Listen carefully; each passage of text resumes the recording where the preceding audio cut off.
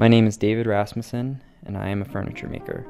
Last winter, my shop in Carbondale, Colorado, burnt down. The water from the hoses froze as they tried to stop the flames. It was 4 a.m. and barely 5 degrees out on an early November night, and I could barely stand as my eyes watched the flames engulfing a space so many of my dreams were tied to.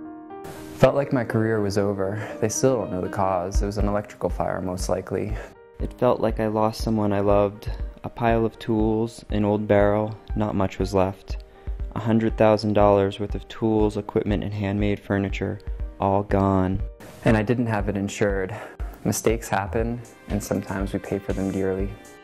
As time has passed, I've realized that I haven't lost everything, that I still have my hands, my mind, and the momentum I've been gaining. It's from inside that the ideas are sketched, the lines made smooth and shaped into designs that drive my existence. From the lines that flow into curves become something real, tangible, functional. I've been passionate about making things since I was about 14 years old, but I didn't realize my path as a furniture designer until I started my business about 5 years ago. Taking an idea through to its execution isn't the usual path for designers of high-end furniture, but every step of the process inspires me. I'm inspired by a lot of different sources, from pop culture to materials. I'd call my style sort of a postmodern, mid-century mix. The piece that I'm working on now is made from burnt pieces of wood from the fire. There's something powerful in this, in taking something out of the ashes to build something new. Maybe someday I'll look at these months and see only the positive reflected back at me, because then I'll know where this is leading me, but right now it's hard to see, without having rebuilt yet, without having started anew yet. I'd like for my work to be more affordable and accessible.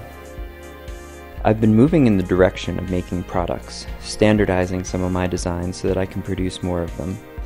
I'm going to use this tragedy as an opportunity to rebuild my shop for making products.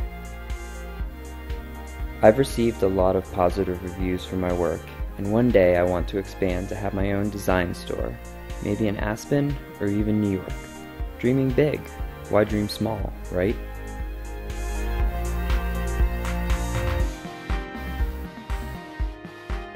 I'm doing what I can to raise funds. I had an art auction a little while ago and I'm going after grants.